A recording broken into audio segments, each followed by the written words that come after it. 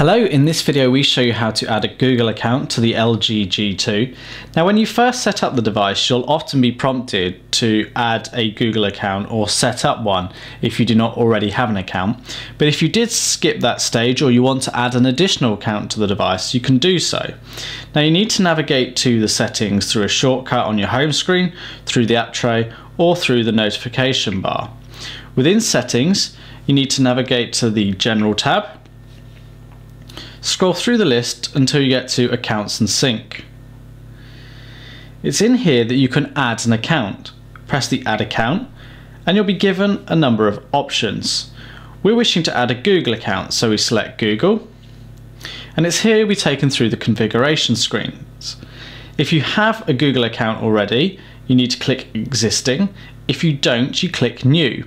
By clicking New, you can create a Google account directly from the mobile device, providing you have an internet connection. Everything is explained on screen, but you'll choose an email address and a password. Now we're going to enter an existing email account, so we're going to enter our account information.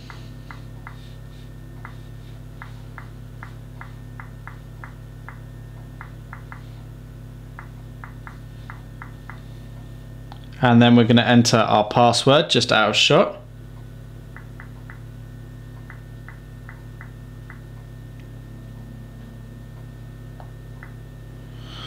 With our information entered, we press the arrow keys. We have to agree to the term of services. Click OK, and it will now proceed to sign in. If there were any errors, it would come back and tell you. Now it's signing in. Now we don't have a Google Plus account connected to this email address, so it's prompting us to join. You can either join Google Plus or skip that, so we're going to skip that just then. We can decide whether this device is backed up to that Google account.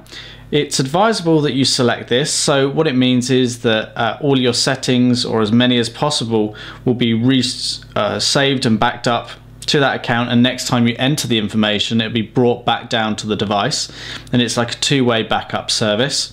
So it's advisable to do that, but you're within your right to opt out of that option.